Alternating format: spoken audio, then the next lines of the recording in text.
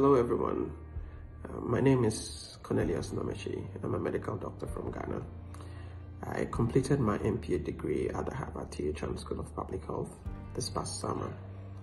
Last year, during my application process, I had the pleasure of working with Dr. Banda Khalifa, who is a friend and a senior colleague. Dr. Banda's knowledge and experience of the graduate application process made it easier to write an outstanding personal statement, also aim for the right test course and finding the right people to write recommendation letters for me. He also gave me a really good insight about the funding landscape available for me for my education. I was able to get admission into most of the top schools that I applied for, including Johns Hopkins, Columbia University, Boston University, and then Harvard University. Yeah, so if you are actually looking to advance your studies and you're looking for a good and friendly coach, I would recommend no other person than Dr. Banda. Thank you. Hi everyone, I'm Dr. Banda Khalifa, a PhD student at Johns Hopkins Bloomberg School of Public Health, and an MPH MBA Summer Scholar alum. I've navigated the graduate school application process, gaining admission into institutions like Harvard, Yale, Columbia, and Johns Hopkins. And now I'm here to help you on your journey. Remember, the journey to graduate school may seem tough, but with the right tools and mindset, you'll be on your way to success. Don't forget to check out my other videos for more tips and insights. Until then, keep learning, keep growing, and keep pushing forward. Dr. Banda signing off. Hello everyone, I am Emmanuel Animashal. I'm a Nigerian physician. I met Dr. Banda sometime last year. I remember I had a very difficult time trying to prepare my application packages to schools of public health in the United States, and I went online in search of information, and then I came across his LinkedIn profile. I remember I connected with him, and then I spent a long day going through his profile, and I found really very interesting things where he had shared insights into a lot of the application, a lot of components of the application process. I also eventually got to follow his YouTube account, saw a lot of videos, and I saw that he had a lot of stuff that were quite inspiring. For one, I liked the fact that he had gone through the process. He had really nice admission offers when he was going to move to the United States, and that gave me some sort of assurance that he had gone through it, and I could as well go through the same process that he had gone through using the advice that he had given. It was really helpful. He also organized a couple of live sessions, I remember, where he brought in faculty, people who were in charge of admissions in some of these schools, and that was really very helpful for me. And I followed this process, basically I followed through with everything that he recommended, and I got really good results. At the end of the application cycle, I got admitted into Johns Hopkins University, Harvard, Yale, Emory, and I mean, those were I really didn't apply to much schools because I sort of believed in the processes that he had outlined, and I got admitted into the schools that I applied to, and I got really good scholarship offers too. I eventually chose to come to Hopkins, where I'm currently enrolled in the MPH and PhD dual degree program, and I must say it was also very helpful in selecting which school I would eventually come to, because I had a really tough time trying to decide. When you have really good offers, you have a hard time deciding, and it was very helpful. I recommend that everyone who is applying to schools of public health or to graduate school generally in the United States should definitely follow Dr. Banda on his LinkedIn, his YouTube, follow him everywhere, and you can be rest assured that he's always ready to answer your questions and attend to your concerns. You don't even have to necessarily always speak with him. Just by following his pages and following up with the activities, you definitely are on a good path. Hi, my name is Ama Isuman, and I'm a physician from Ghana. 2 years ago, I decided to apply for the dual degree MPH and MBA at Hopkins. So I went onto the Hopkins website and looked for current and past students who had gone through the program. And I was happy to see a Ghanaian face there. I saw Dr. Banda on the Hopkins website. So I looked him up on LinkedIn, reached out to Dr. Banda on LinkedIn, because I had specific questions about the dual degree MBA MPH program here and about the summer scholarship as well, because I was interested in, he was doing the program under the summer scholarship. He answered my questions, helped me assess my fit for the program, and down the line also talked me through and how to communicate with school officials, with some of the different questions I had and who to talk to as well. Fast forward, today I'm here at Hopkins, a dual degree student pursuing my MBA and MPH. I'm a summer scholar and I go into all the schools I applied. So if you're thinking of applying for graduate school here, whether it's an MPH or a PhD program, I recommend watching his videos on YouTube and LinkedIn because they have very helpful information in there. Thank you. My name is Emmanuel Elomnote Adom. I'm a physician from Ghana. I've had vast clinical practice back at home, but then I realized I needed to move my career forward, move my career a notch up. So I decided to pursue further education that would help me gather the knowledge and skills to be able to do that. I got in touch with my senior colleague and friend, Dr. Banda Khalifa. He has been of immense help and he has been a great resource in this journey. He helped me through my application process and provided top-notch mentoring and guidance throughout the whole process, making it very easy for me. I recommend his services to a T because he's one special human being and one selfless professional. He's a reason why I got admission into all the elite schools that I applied to, including the Johns Hopkins University, Harvard University, University of North Carolina, Yale University, Columbia University, and others. He was great in this process because I tailored my application not only to get admission, but also to get some really juicy scholarship offers from some of these great universities. And I really appreciate him. He's a reason why I am currently enrolled in the dual MPH MBA program at the Johns Hopkins University.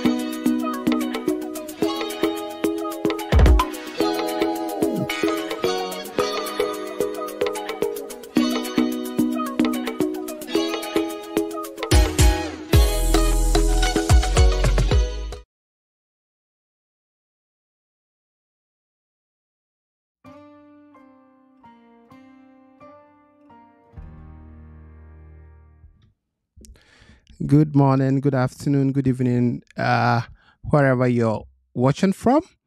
This is a Scholars Table. I'm your host, Dr. Banda Khalifa.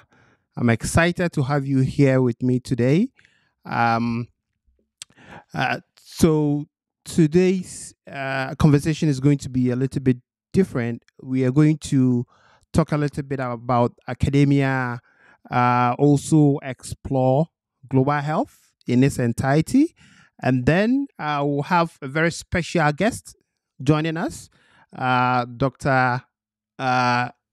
Professor Jennifer Nuzzo from the Brown University.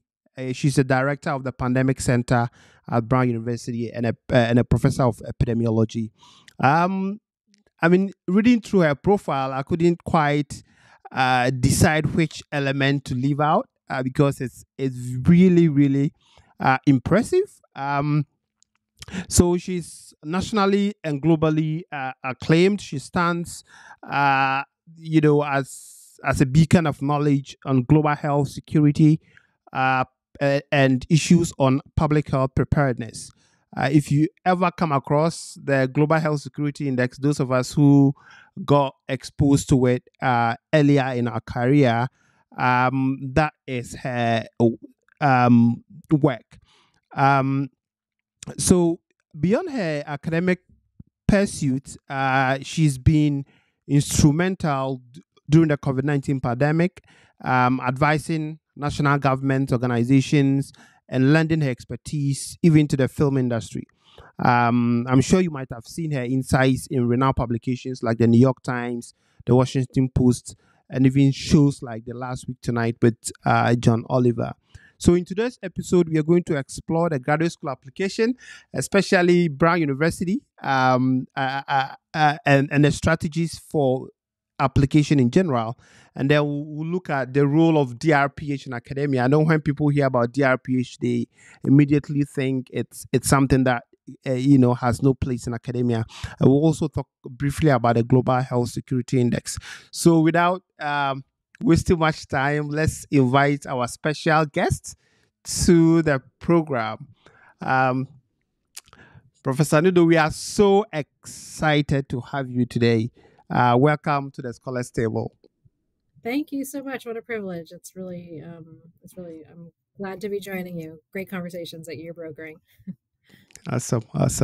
So to start off, those of us, sometimes one of the things that I like my guests to kind of break the ice with is to introduce themselves and then talk briefly about their career trajectory. I know most people in the global health sphere don't quite have a linear trajectory, right? It's ups and downs. So how has your career been like so far, and at your current role at Brown University? How are you doing? Well, thank you. So yeah, I very much support the what you just said, which is that public health careers are often not linear. And certainly mine hasn't. And really, if you told me 20 some odd years ago when I was just thinking about entering the field of public health, whether I would have taken the trajectory that I did, I wouldn't have believed it. And I'm not sure if anybody set out to have the same trajectory that they could. I think that's not uncommon. I think most people have careers that go in those sort of directions. And I think what I see as sort of the overarching principle is that public health education trains you. It gives you, if it's good, it gives you a set of skills and tools that you can apply to the public health problems of the day. And depending on where you live and depending on at what time your career is taking place, those public health threats change. And so I think the hallmark of a career, at least one that's oriented around impact, is that you kind of go where the issues take you and go where you think you have the ability to contribute and to apply the skills and tools that you have to make a difference. So that, I think, has been my North Star, and I think it's the North Star for a lot of people. And so that's why I think you see careers that take a winding direction. But I didn't really start out. So I'm currently an academic. I'm professor of epidemiology and director of the Pandemic Center, as you mentioned, at Brown University School of Public Health. This is a new role for me. I came to Brown about 2 years ago, having been at the Johns Hopkins School of Public Health, where I was an associate professor in the Department of Environmental Health and Engineering. I trained at Johns Hopkins in epidemiology. As you mentioned, I got a DrPH in epidemiology. I actually don't think that that specific degree program exists anymore, which was a shame because it really equipped me with the skills that I have been able to use to work at sort of the intersection of public health research and practice. But I didn't anticipate taking an academic path. In fact, I started out after I'd gotten my master's from Harvard School of Public Health, working as a practicing epidemiologist. I worked for New York City. And my life and my career was really changed by the events of September 11th. I was someone who was working on drinking water quality. I was working to make sure New Yorkers were staying safe, drinking the water that comes out of their taps. And the events of September 11th really changed how we thought about safety in New York City after that event. And so that really put me on the path to what has now become a field, but wasn't really a field at the time, of health security. And that path took me to Johns Hopkins. I worked for the Center for Health Security, which had been known as by several other names before that. And really started doing work at the intersection of health and national security, and sort of along the way decided to get a doctorate.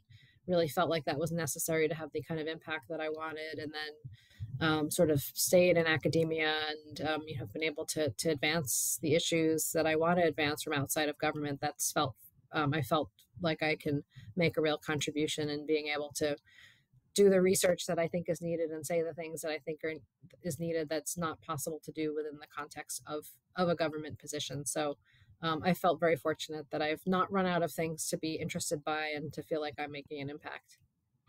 Yeah, that's truly inspiring. And for most people who are hearing, for example, global health security for the first time, what is the inspiration behind your passion for global health security and public health preparedness? So global health security really came about as a field from the observation that health is not a secondary issue of national importance. In fact, health is a primary issue of national importance. So integral to the the peace and prosperity of countries that it needs to be given the same level of attention, investment, and support as we give national security. And also showing that, when our health is imperiled, such as we've now seen in recent events, such as the COVID-19 pandemic, it calls into question the security of nations. It calls into question the prosperity of nations, which is so integral to security. If we don't have a healthy public, we don't have a strong economy. We don't have a strong economy. We don't have a healthy public. We need both of those things in order to have a nation that is secure. Yeah, that's quite exciting. I mean, the first time I got into that sphere was around 2019. I first read about it, and I was quite intrigued about the concept of global health security, and since then I've been a passionate advocate of that.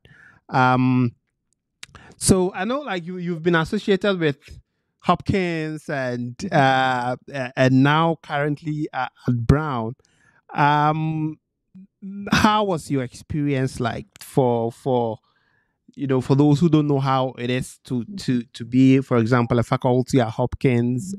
I mean, you've got an opportunity to experience both sides, right? How would you rate your experience at Hopkins like? Well, I'm a proud alumna of Hopkins, so I'm biased on that. And I'm still actually involved. I have still mentoring students there, so the ties haven't been severed. But I sort of bittersweetly left my full-time role at Johns Hopkins a couple of years ago to come to Brown School of Public Health. And I really did that because of my experiences dealing with COVID-19 and from the position, the academic position that I had. I was someone who had been working on pandemic preparedness for, the entirety of my career, near entirety of my career. And the performance of countries like the US and really many, many other countries, I don't think any country emerged from this pandemic as a clear winner in any way. I think all countries had strengths and weaknesses, some more so than others. None, I would say, would give themselves an A or possibly even a B for their performance. Just seeing what the struggles were and how many common struggles there were really made me feel that we needed a bit of a blank slate when it came to pandemic preparedness. To be able to say, okay, we got it so wrong in so many ways. Let's start with a fresh piece of paper and think new about what we need to do to make sure this never happens again. And part of what I saw as being, really a major driver in the challenges that so many countries faced, they weren't really medical or public health issues. The fact that we, within a year, developed multiple safe and effective vaccines was a real triumph of science. It's not a miracle by any means, because it was the result of decades of investment and hard research. But the fact that more people died, not only in the United States, but across the globe after the development of multiple safe and effective vaccines really points to the fact that, like, technologies and science and public health practice alone is not sufficient to protect us. And really where we struggled were issues of politics. It was issues of economics. It was issues of behavior, multiple different things, fields that fall a bit outside of what public health teaches and studies and researches. Not to say that those issues don't, have tentacles into the work that we do, but it is a bit adjacent. And I really felt like if we were going to make meaningful progress, like get ready for real and not just, pursue placebo plans, plans that don't do much, but we think are going to be fine. They maybe make us feel better for a short time. That we were going to have to make real live connections to these other disciplines. And so that was really why I wanted to come to Brown, because Brown is sort of famous for having a true spirit of interdisciplinary collaboration. It's got that culture of interdiscipline that supports interdisciplinary collaboration. Plus, it's a small enough place where you can meaningfully do that. Add to that, the School of Public Health is new, and its roots are in community medicine. So it started off as a school that was already working out in communities. All of that to me felt like really, really fertile ground to kind of pursue the kind of game-changing solutions that I felt like needed to be pursued, as opposed to just doing the same thing that we've been doing for the past 20 years and expecting different results. Yeah, that sounds exciting. Yeah. So talking about Brown, I've had quite a number of mentees or colleagues whom I've worked with for a long time, and when they approach you and they ask you that they want to attend or they want to earn an MPH or a DrPH or a PhD, Brown doesn't quite come up easily for them. I don't know whether it's the fact that people are not opening up, or maybe the school, as you rightly said, it's not as old as the others, so people don't tend to gravitate towards it. But in your opinion, you've been there for almost a year or two. Why do you think sets apart the Brown School of Public Health with other schools of public health in general? What do they have that is unique that you can use to, for example, convince others that this is equally a good school? Yeah, so I think some of it is that the School of Public Health is very new. It's just celebrated our 10-year anniversary. So that's hard to compare to like a Johns Hopkins that recently celebrated its 100th year anniversary. Yeah. And so that I think is a big difference. It just takes time for schools to kind of get established and get to know each other. I will tell you, since coming to Brown, one thing is clear is that anytime we want to pursue something, the underlying question that always gets asked is why us? And there is a real spirit here that if it's being done elsewhere, we don't need to do it because it's already being done. And so I think it's never in the school's vision to become the next Harvard or Hopkins because those places exist. I think what we are very much envisioning is doing something differently. And honestly, after this pandemic, I do think the field of public health needs to take a hard look at itself as a field and to envision perhaps a future that is not just what it looked like the last 100 years, but what is our agenda for the next 100 years? And I think there are some places where we need to kind of overhaul public health education and to start pursuing some new strategies, because I'm not at all convinced in looking at how public health leaders performed that we have equipped people to lead these very important positions with the skills they need for the threats that they're going to see over the next 100 years. And I think a real clear example of that is looking at like public health communications, for instance. Real failures there across the board. And I think it's in part the way public health risk communication, for instance, has been conceived of and taught. I think it's an old model of communication that doesn't take into account social media and the catalytic role that it's playing in our societies, for better or for worse.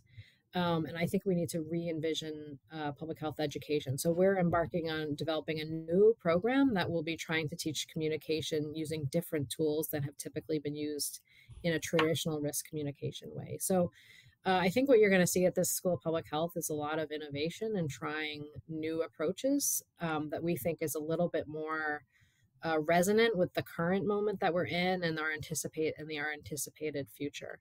The other thing is that we're just smaller, and so this place here has like a really special culture. Everybody knows each other. It's really warm. It's really supportive. Just which I don't know if that's for everybody. It's certainly great for me, and that I think gives a real spirit. And because the school is so well integrated with the broader university, it is pretty common for students to, we say, go up and down the hill because the undergraduate campus and all the other graduate schools are up the hill from us. But there's a lot of swapping of classes and faculty, et cetera. So you get you get to be exposed to much more than I think what you get in some schools of public health that are a bit more siloed. Yeah, that I mean, you've made a very critical, some crucial points in terms of public health education and how we'll need to take a second look at what really we are teaching people. Public health professionals shouldn't only have the competency in dealing with methodology and other things. It's also about crisis communication and how to eventually communicate your findings. That's truly exciting. But I must admit that I mean, Brown University in its entirety, is like one of the top schools in the US and in the world. So hopefully, the School of Public Health, with your help and all the innovative staff that you're bringing on board, would really attract some of my international students. But for the past couple of years that you've been there, I know perhaps you've had the opportunity to engage with admission discussions, or even with folks that helps make admission decisions. What does the Brown University look for in terms of qualities or competencies that you are looking for in applicants? So, I mean, yeah, everybody knows that Brown University is an Ivy League, right? So, what are the qualities to get into such an institution? Yeah, I've gotten a bit of a window into this in my role. I'm actually chairing a faculty search committee right now, and also I've been part of the doctoral admissions committee. And one of the things I've learned in the past 2 years I've been here is that interest in our opportunities has just exploded. So that's wonderful. I think people are starting to learn about us and learn about what we do. And I think people are really enthusiastic for who we are and what we're doing. It's really encouraging. It's really hard to go through all of the applications and give them the kind of attention that we like to, but we're trying as hard as we can to do that. I mean, I think obviously the standard metrics, right? We're looking for people who are, rigorous. They have demonstrated their abilities to perform, at the highest levels, and that they are some evidence of, strong evidence of really being able to take the tools that they have available to them and really make important changes. I mean, we're looking for people who are, really the future, like the rock stars, right? The people who are just, going to come in and take either their training or their position if they're joining the faculty, and use that to make real, meaningful, measurable change in the field, whether it be in research or whether it's in practice. That I think is really key. Unfortunately, each of these, our level of interest in these programs like far exceeds the number of slots that we have available, which is quite difficult. I think the other thing that we take very seriously is the idea that we need to make sure that we have a public health workforce that is reflective of the world.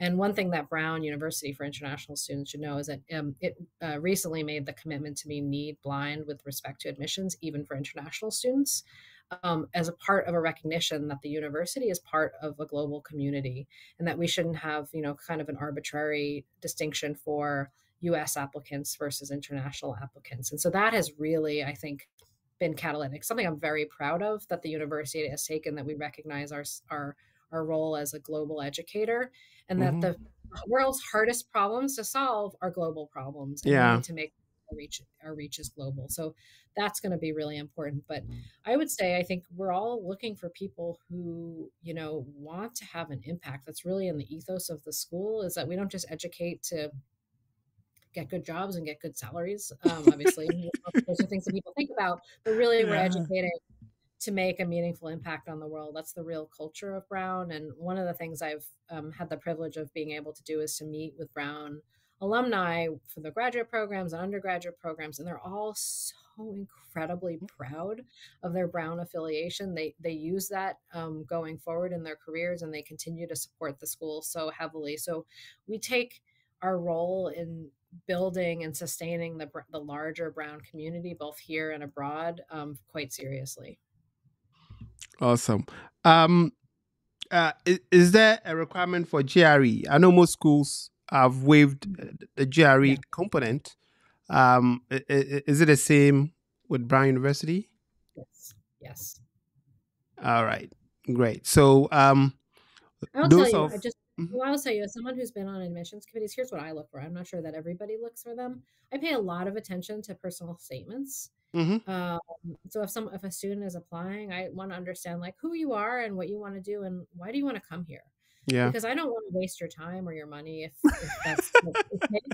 I want to make sure that we can help you make your mark on the world. And so the students can talk, you know, applicants can talk about, you know, why they want to come, what they think they'll do here, that they understand our program, and that what their plans are for making the most of it. That's really helpful.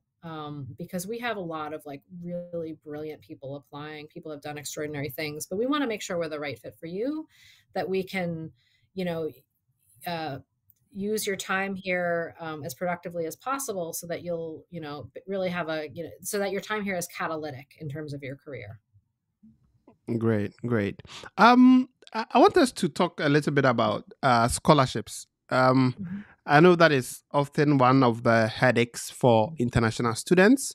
At least they would want to get some funding. So in terms of funding mechanisms, in what ways do students fund their programs, especially international students coming to Brown University?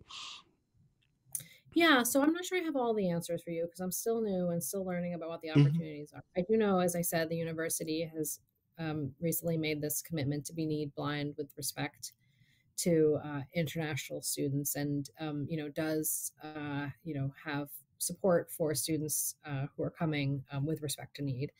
I do know that we have this really special program called the Presidential Fellowship Program. I think that's what it's called. It's Presidential Scholars. Anyway, it's a university funded program that supports some of our undergraduate and graduate students. And I've had the privilege of working with some of those scholars. So their education is funded by the university. And let me tell you, they are incredible. I'm working with a doctoral student right now who has a presidential fellowship, and he is just amazing. He's easily one of the strongest students I've ever encountered. I'm so incredibly fortunate to have had the opportunity to work with him. And I'm really proud that the university recognized his talent and put money behind their investment in him and their commitment to him, because he is going to have an extraordinary career. I'm sure of it. Great. So I know you've mentioned about, you know, you've spoken a little bit about statement of purpose or personal statement. How do you, I mean, if you're reviewing an application, in terms of importance, where do you place statement of purpose? Is it a top priority, or you look at academic background before you check statement of purpose? I mean, both. But the reason why I put so much emphasis on the statement of purpose is because there are a lot of people who apply who have top-notch grades, coming from top-notch experiences, you know, they're really extraordinary things. It's hard to differentiate. And the statement of purpose allows you to tell us who you are and what you want to do. It also allows us to know if we're going to be a good fit for you, because like, let's say you have an interest in some area and we have no faculty actively working on that area. It's going to be hard for us to really mentor you and give you the kind of attention and and tutoring and advice that you would deserve as a student. So we want to make sure that, not to say you have to have a complete overlap in interests, but that we can identify someone who can help you. Okay. Otherwise, why come and pursue more education? Obviously, classes are classes. We can teach you, but and I'm talking about this more in terms of doctoral students, but I think it helps in terms of master's students too, because one of the things our master's students go through here is they do an applied public health experience, which is meant to really give them like an opportunity to dig into a project, and it's always helpful. And then they do a sort of a I don't know if I forget if we call it a capstone, something like a bit of a kind of research or practical project.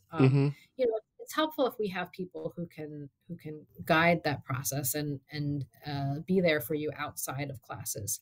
Classes are just really one part of your education.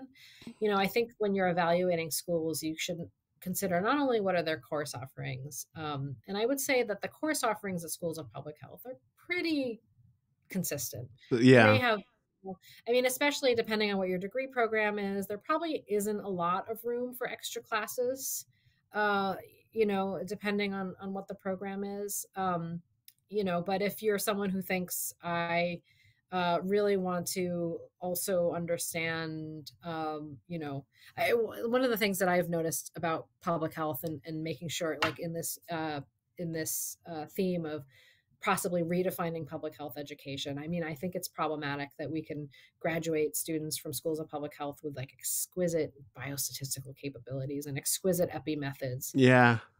But no understanding of how the world works. Right? No understanding of the international health regulations and what agents do what and where the real levers of change are. So that's one thing, And so, for instance, if you're like, I want to fix that. I want to have my public health education and I want to make sure I understand how the world works. If you came to Brown, you could take classes at the Watson Institute, for instance, where we have like some of the top political science minds and public affairs scholars, right? So, but in the confines of a degree education, there's only so much play, right? Yeah. So the other thing is that where else are you learning? You're learning from your faculty, and that occurs within a classroom, but also outside of the classroom through mentoring opportunities, through the discussions, the events that they host. We host weekly webinars. So like just what kinds of those sorts of ad hoc conversations happen.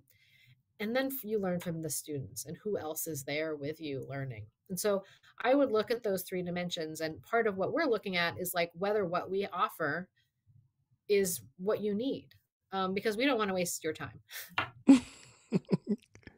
Great. Pay attention to that.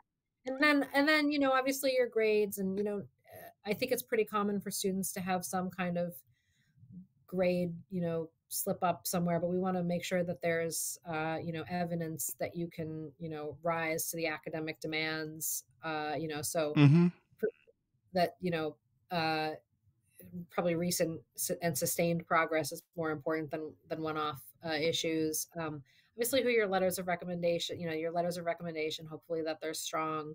I would say this is something that I've noticed is probably harder for international students because often the people recommending them, maybe English isn't their first language. So I kind of take all of that into consideration, but that's really where the statement of purpose can really help me understand who you are, what your hopes are for the program, how you think you want to spend your time, and how we can help you. Yeah. Okay. Great. Thanks so much.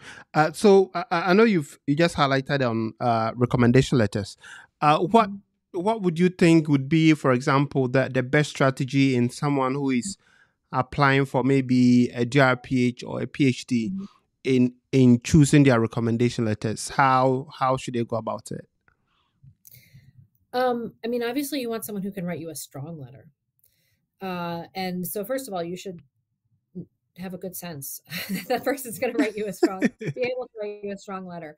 I have a personal policy of anytime a student asks me to write a letter, I send the letter to the student before I send it in to make sure the student is aware of what I'm writing. And I will just tell you, I do that because I think there are some problems with when we have a lack of transparency. So I really don't like having blinded letters because I think it can perpetuate bias and discrimination unintentionally. So as a Okay. way to hold myself accountable, I make sure that I put some sunlight on my letters, and I will not agree to write a letter for a student that I would not want to share the letter with that student. Yeah. Unfortunately, not everybody's like that. So you have to kind of know that someone's going to be able to write you a strong letter. I would say a letter that comes from someone who can write a strong letter is better than a letter from an important, a VIP who hardly knows Yeah. you, writes a perfect paragraph. And if you're applying for an academic program, you want ideally one of those letter writers at least can speak to your academic achievements and how great a student you are, because partially what we're going to want to know is, can you handle the classes? Yeah. But if you've had some work experience, someone who could speak to your work ethics and your accomplishments and perhaps your vision, I think all of that's great. I know many people ask students to write the letters for them. I never do, because I don't think students are generally good at writing their own letters, in part because it's very awkward and people tend to be humble. This is not a time for humility. So if someone asks you to write a letter, think of what your mother or grandmother would say about you, and how much bragging they would do, and do it. The letter writer can tone it down if they need to, but that is not a time to be humble. Yeah. I think you made some significant points, especially choosing a recommender who will likely write you a stronger recommendation as opposed to someone who is just famous in the field, right? If you have one, it's fine. But if that's all you have is a couple of famous people who hardly know you, that's going to be like, well, does this person really even know? Yeah. And often in letters, they describe how they know you. Mm-hmm. And so if they can't say that, and so sometimes I've had students who I don't really know ask me for letters, and I'll say, well, I'm happy to try to write you a letter. But what I will do then is look at your CV and try to piece something together. But that's probably going to be obvious to the people reading it that I don't really know you. Yeah. And I'm not sure that helps you. But if you're in a lurch and you have nobody else, I'm happy to try. But the letter writers can tell. And, when I write a letter for a student and I think the student is the best thing ever, it's so incredibly obvious. And so you want to find people who can do that for you. Yeah. I remember my first PhD application. I approached one famous professor at Hopkins, and he was like, I would love to write you a recommendation letter, but I haven't known you that much for me to give you a very strong letter of recommendation. So you can, just look around. If you don't find any of your advisors or mentors, then you can come back and then we can put something together. So I really understand that that perspective.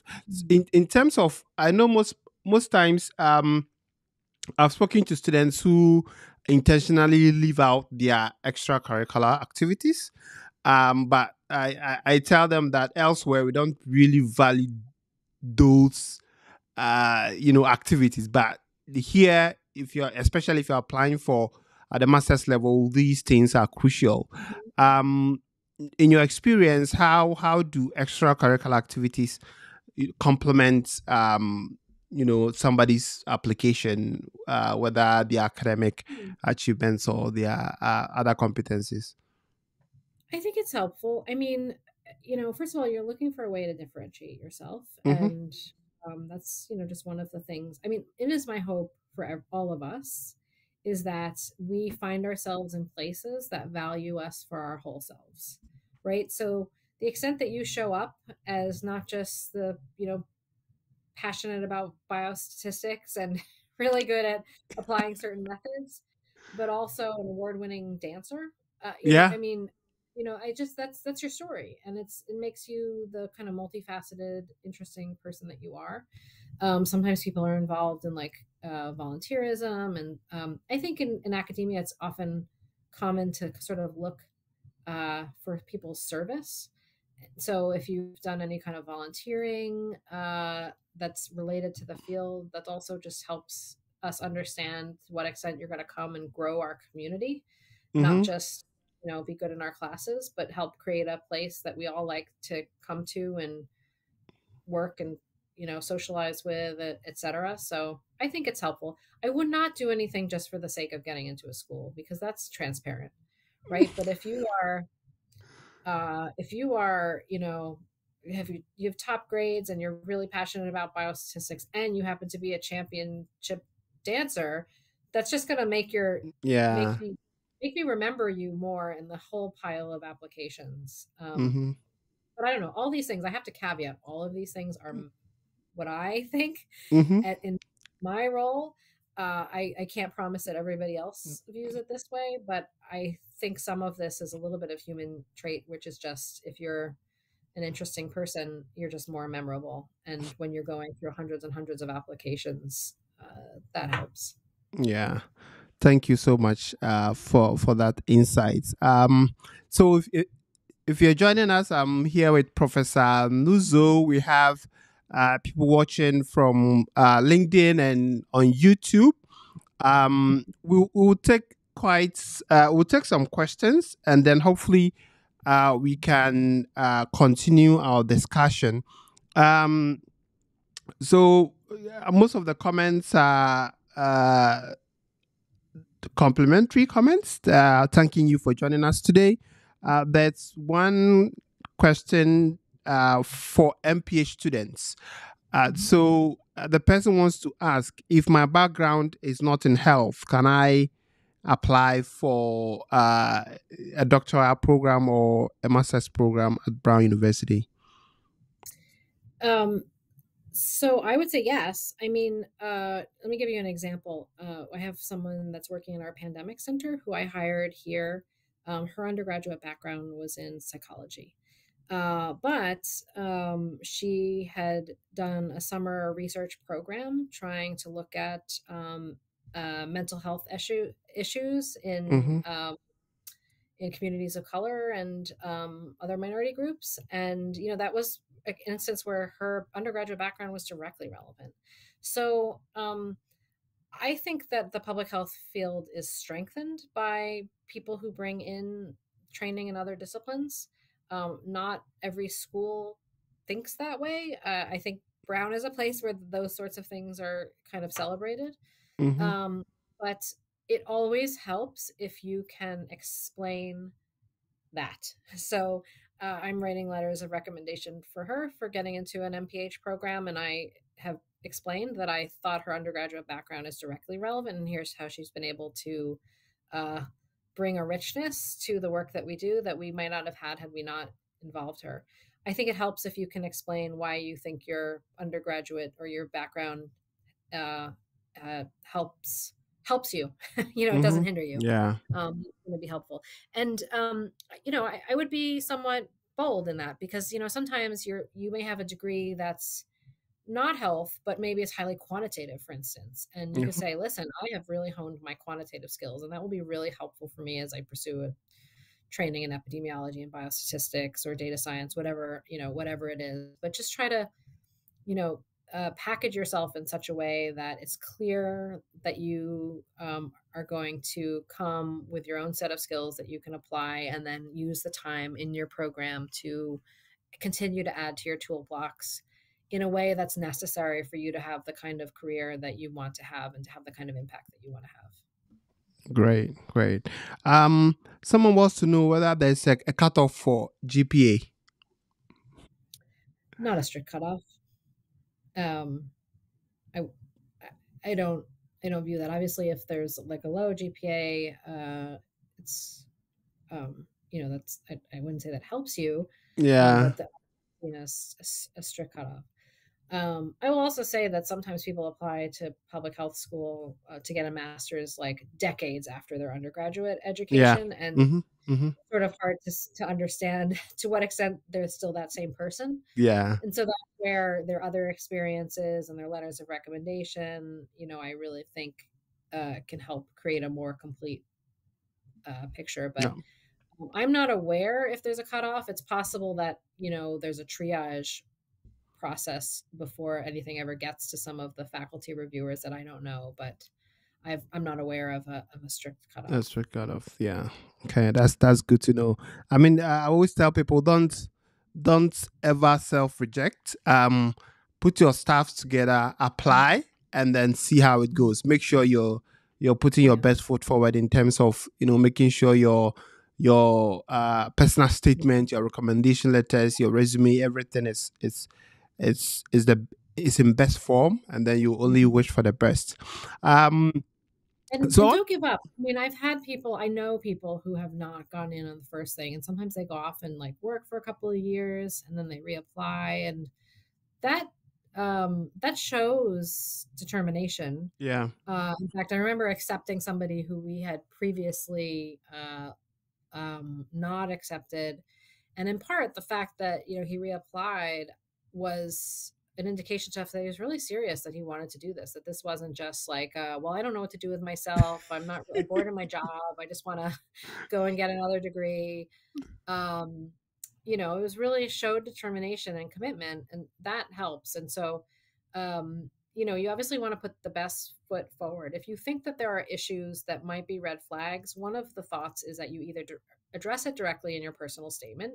It's a little risky because you don't have a whole lot of space, and so you don't want to spend time talking about the negatives, or you ask one of your letter writers if they will address it for you. And that's particularly if you are approaching people who either ask you to write the letters for them or don't know you that well. What you can do is give them some guidance. Say, I would be really helpful to me if you could address these things. Here's what I would recommend saying, like, you may notice her GPA is lower than whatever.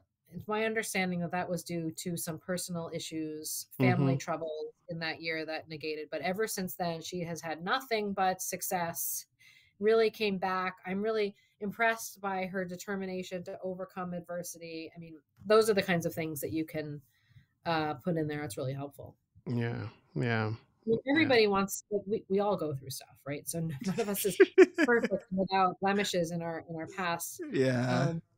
I don't think it's about being perfect. I think it's about showing determination, grit, and resilience, and the extent to which you can make that shine through somehow. I think that's also helpful. Awesome. We'll take a last question from Toraja Williams on LinkedIn. She says, is it a prerequisite to reach out to professors before applying for the doctoral program?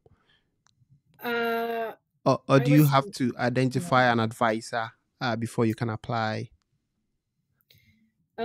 It depends on the school. I will tell you, I get all sorts of emails from folks and I just can't even reply. Like, I can barely reply to them, in part because here at Brown, we have a common application process. So meaning we accept people on their merits into the program, and then we figure out who they will work with. So it's not just like, I want to work with a student, so I'm going to bring them in. No, they have to first go through an academic check. And so part of why I think engaging with professors beforehand is not that helpful is because I can't tell you anything. You have to first get in. Once you get in, then it's about working together. That said, first, it depends very much on the school. Some schools may very much expect you to do that.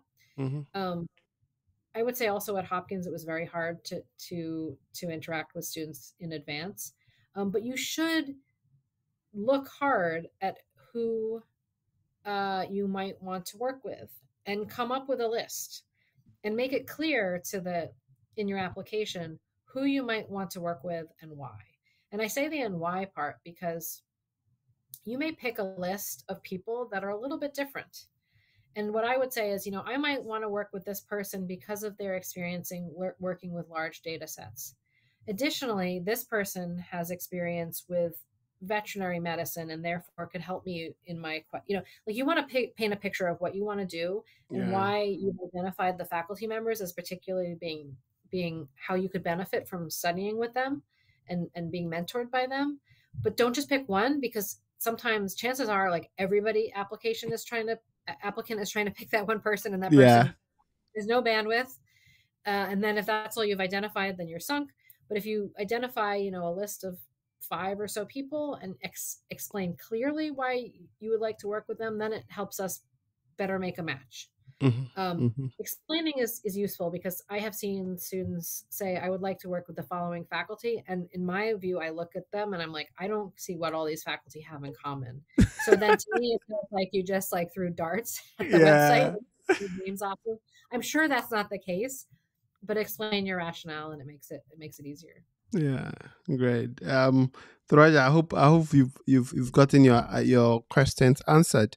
So I want us to talk a bit about DrPH. I think it's one of the career trajectories that public health professionals don't seem to understand quite well. The PhD is much more common, or like much more known than the DrPH in terms of advanced degrees. So for people, they tend to say that, oh, if I want to go into academia, then I must get a PhD, right? So for you, how has your PhD, your DrPH, uniquely prepare you for academic roles in public health? Yeah. So first of all, public health as a field, across all the schools, there are a lot of degrees. So it's already a field that's sort of made more complicated by the existence of various letter combinations. So you might go somewhere and not get a PhD. You might get a Doctor of Science, or you'll get a PhD, or you'll get, there's a variety of different things. And even at the master's level, right? There's MHS, there's MPH, MSc, MSPH, right? So that's just one thing to kind of stage setting. It doesn't have the same kind of traditional options. There are more than just the traditional options offered within the field. So that, I think, kind of maybe takes some of the conversation around the letters. It opens it up a little bit. That said, not all DrPH programs are the same. So when you're saying, how did your DrPH degree prepare you? I will tell you, when I did the DrPH at Johns Hopkins in epidemiology, it was essentially the same. It was basically the same degree as PhD, except that I was in the DrPH because I was working full-time with Dr. D.A. Henderson, and who many folks who know public health will know, and didn't want to stop working.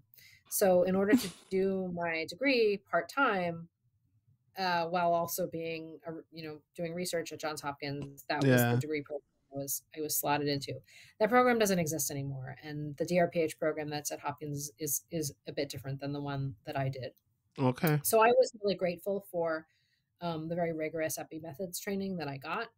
I will say I did feel like it was deficient in a number of areas that I think is important, like understanding how the world works, and some of the more practical skills that I think are really important in having a public health career and impact. I've been able to supplement and get training in other ways. But so first of all, I think it depends on the degree program.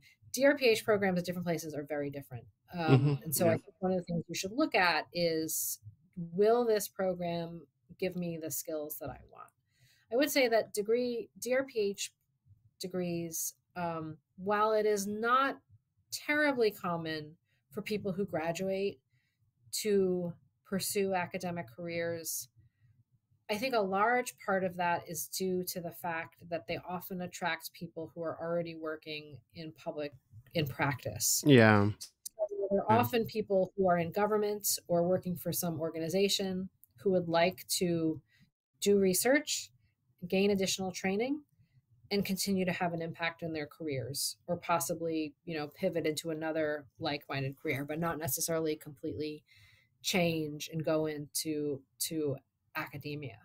It is possible to do a traditional program, but the DrPH programs in most places are often part-time, or they're, accelerated, assuming that somebody has some kind of other position. They often require people to have worked for a while. So they partially attract people who just have a different trajectory than someone who, finished up a bachelor's degree, now wants to go and get a PhD, and then wants to go do a couple of postdocs before they get an academic position.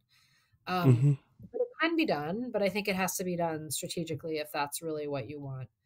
I am obviously a very biased defender of the PhD, the DrPH program, in part because I think it tends to equip students with the skills that I think you need to have a career of public health impact. I think it's aimed to train future public health leaders, and I think that that's really important. Mm-hmm. But I think if I learned anything is that there's multiple ways to build a career, and there's multiple pathways to getting to the same place. So I wouldn't stress too much about it. I would pursue the degree that you think is going to be the best for you. And sometimes that's a function of, well, I don't want to give up my job. I want to keep, but I do want to study. Or sometimes it's, this school is offering me a lot more money than this other school. And I think you should very much take those factors into consideration. Yeah. Because it's true. I don't think people go into the field of public health to get rich. And so whether the degree is going to set you up for the career that you want to have and not bankrupt you in the process is a really, really important consideration. Yeah. 5 years of stipend is really challenging. Anyway, so let's dive into at other points in your life, right? When you're in your 20s, maybe it seems like a lot of money, but if you are later in your career and you think, could I stop contributing to my retirement in order to go to school full time to do, this, to live on this subsistence stipend and support my family? That's a really hard thing, I think, for some people to be able to absorb. So yeah, that's really true. I think that's one of the main challenges that I think students in other institutions are trying to address. At least pay PhD students some level of compensation that can help sustain them quite well. Anyways, I know we are almost hitting 4 p.m.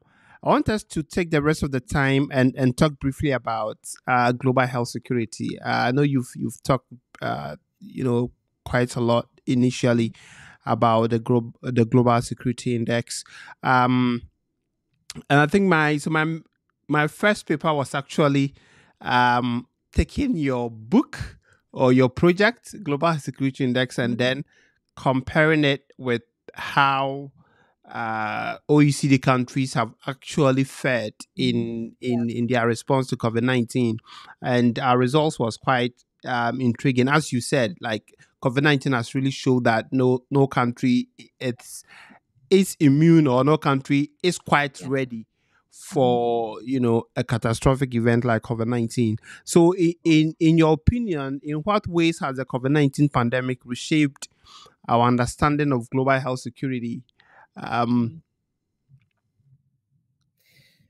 So, I mean, I think there was a temporary time where people were looking at how high income countries did, and many high income countries were considered the better prepared countries, although actually the index scores that wasn't very highly correlated with income. So some highly prepared countries were low income countries, and anyway, so income wasn't really the big determinant. But nonetheless, we saw some of the higher prepared countries like the United States and the United Kingdom not do as well as we thought. And there was a time period where they're like, well, maybe preparedness doesn't matter. We've done subsequent analyses that refute that. Preparedness matters. Capacities are important if you use them, if you exercise them, but they're also not the total story. It's what we call, and what we say in epidemiology, we like to talk about things being necessary but not sufficient. Preparing countries, building their public health capacities, their healthcare capacities, necessary but not sufficient. The social factors, political factors, leadership factors, also really important. But hard to there's a longer term arc of change necessary for those factors. So it's important to keep building capacities and to continue to engage with communities.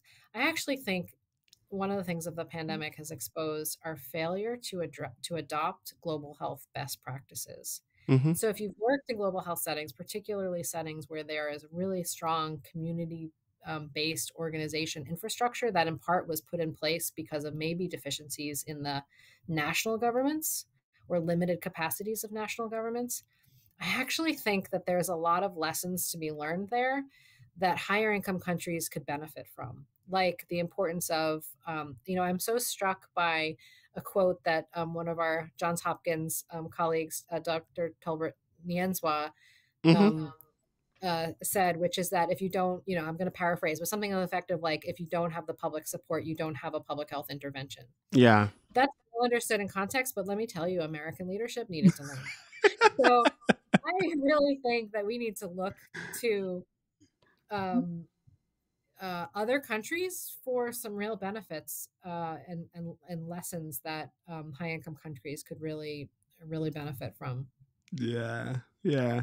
So, and certainly countries that have had more recent experience with infectious disease emergencies, they Yeah. were clearly much better able to respond quickly than countries like the United States that, in recent years maybe thought that was a problem of over there, when in fact, Yeah. it's increasingly a problem of right here.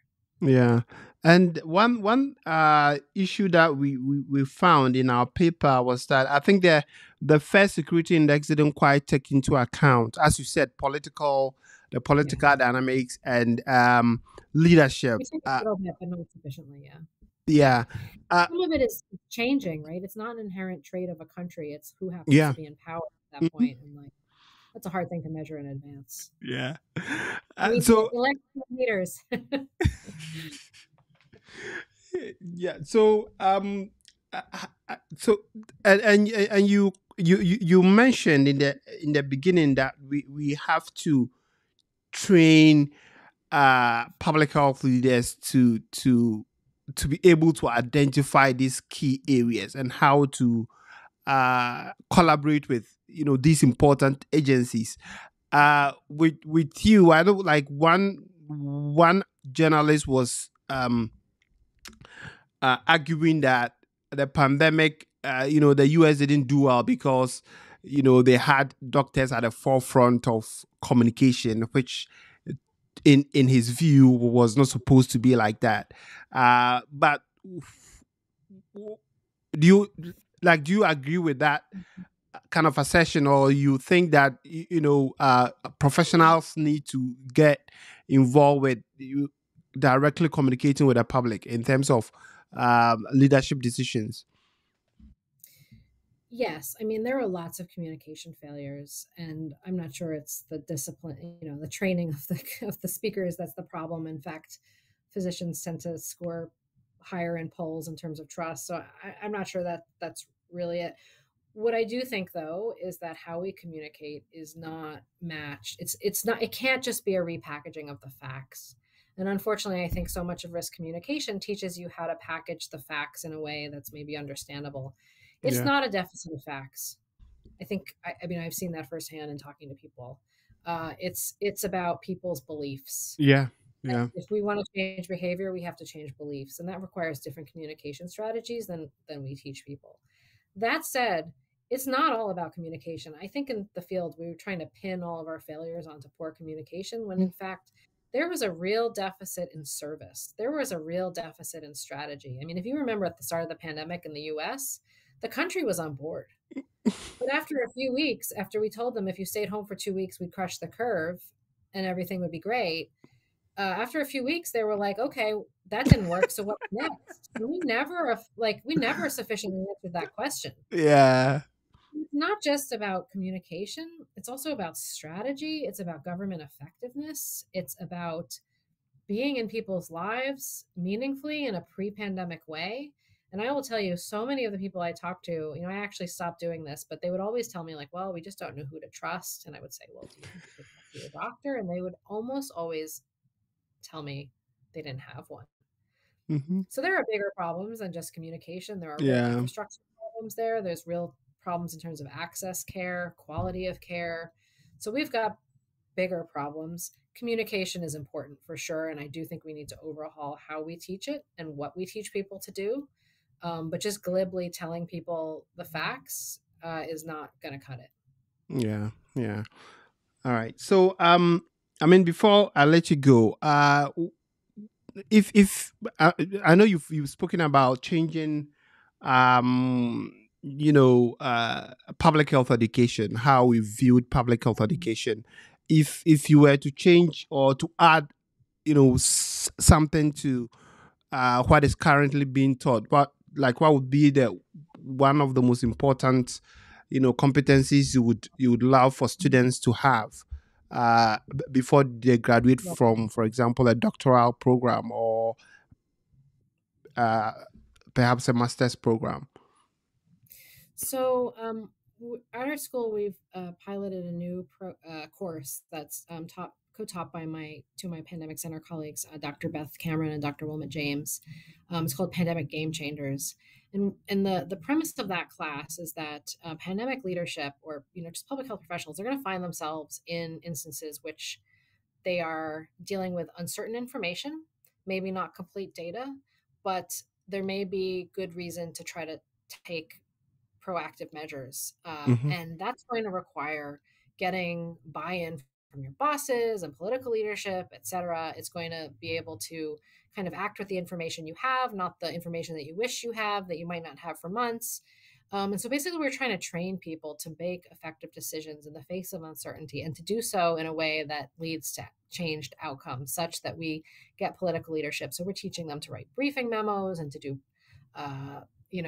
effective briefings, like verbal briefings, how to navigate the system and to get things done. Those kind of soft skills are really important for having an impact, and not really part of a traditional public health education. So that's just one way. And we're about to launch not just a class, but we're launching it'll be a global pandemic game changers program. Initially, I'm working with some institutions on the African continent, as well as in the US, to try to do this. We're also trying to diversify who are pandemic leaders, because we can't have the same familiar faces making all the decisions. We need to make sure that the hardest hit communities are represented in the pandemic decision making, because otherwise we're not going to make the accurate and operationally feasible decisions. Yeah, great. I think that's an interesting perspective, because people often argue that it's not really global health when it's only few people who are taking some of the important decisions that is required. Well, thank you so much for joining us today. It's been an interesting conversation. And I'm really excited that you are able to join us today. Hopefully, we would have the opportunity to collaborate more in the future. Because I also love working in that particular area. I had a conversation with Dr. Crystal last week, Crystal Watson, who is also at the Center for Health Security. So hopefully we'll have the opportunity to collaborate. So your last words to my viewers and all the young public health professionals. I'm just so thrilled that there's this level of interest in the field, and you are the future of it. And this gives me so much hope for our future, because one thing is clear: the people who are coming to the field now are doing so out of a deep passion and motivation for change, not just to accumulate credentials and laurels. People want to fix the world, and there's a lot about the world to be fixed, but there are multiple pathways and multiple ways to have an impact. So I wouldn't fret the specific path too much. Just make sure that as I said, my North Star is wondering, can I make a difference? Can I use the skills that I have? And I think if you follow that, you're going to be fine. And you're going to have an important contribution. And we're so very grateful to you for your willingness to do that. Thank you so much. And enjoy the rest of your week. Thank you for joining us today. Thanks for having me.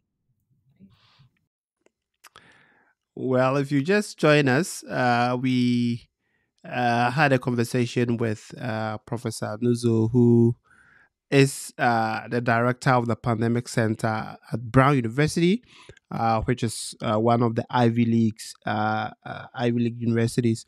So she was here at Hopkins for several years and then moved to Brown University. And I'm sure she's highlighted quite a number of important things with respect to public health education and also applying to graduate schools, especially in the field of public health.